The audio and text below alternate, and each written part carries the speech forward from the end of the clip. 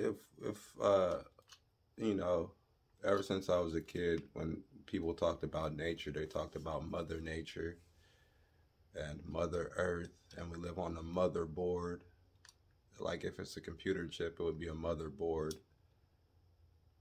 But I know, of course, we're the patriots over here in America. But uh,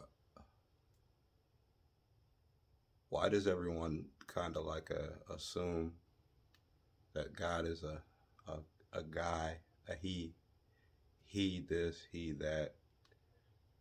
Uh, like they assume like he has a penis or something, like he takes pisses and like he needs like a needs to have a girlfriend. He wakes up, he has morning wood. He's a guy, like he plays football, he's a carpenter, like all the male type things. Like they just I was just looking at some comments.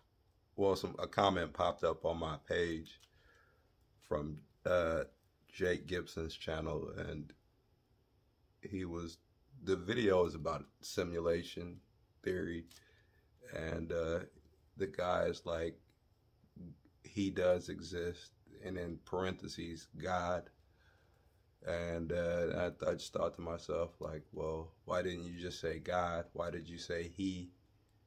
So it's just like people just have this. I came to the conclusion a long time ago that it's not a male figure, the person that created us. It's because all we are is a reflection of like positive, negative energy.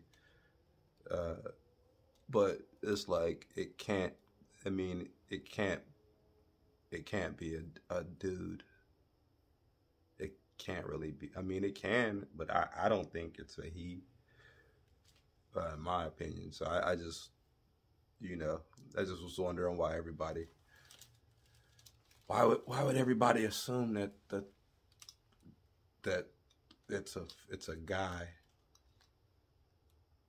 You know what I mean? I don't think it's a. I don't think it's God. It's just like a dude. You know what I'm saying?